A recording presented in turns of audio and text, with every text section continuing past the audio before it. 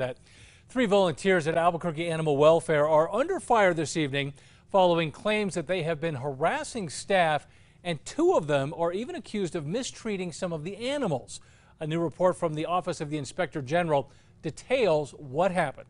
Here's News 13's Jackie Kent with a response from the Animal Welfare Director. Jackie. Yeah, the claims are centered around volunteers for the Fraidy Cat program at the Eastside shelter. They're apparently butting heads with some staff, and one of them reportedly admitted to pushing a cat's limits.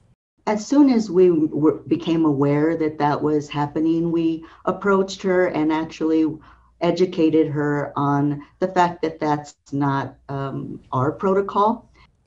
The initial complaint sent from staff to the Office of the Inspector General states that one of these volunteers admitted through email and in person to, quote, pushing a cat's limits with fast movements, loud noises, etc.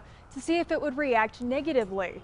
The city's heart ordinance labels that type of behavior as cruelty for teasing or taunting. In a separate case, another volunteer is accused of using his phone to record a cat in distress after coming off anesthesia, reportedly creating more stress instead of helping a staff member with the animal.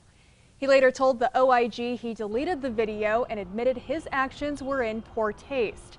This comes as Director Carolyn Ortega is proposing to create a more organized cat program and get more staff involved.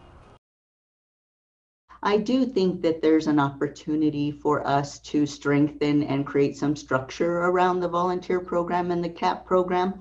There has really not been a whole lot of structure, and prior to me coming on, there wasn't a lot of attention paid to cats. The focus was more on dogs. Ortega also plans to hire a full-time volunteer coordinator and a cat behavioralist to help with that program. The 3 volunteers mentioned in the report are still working at the shelter. Back to you. All right, Jackie, thank you.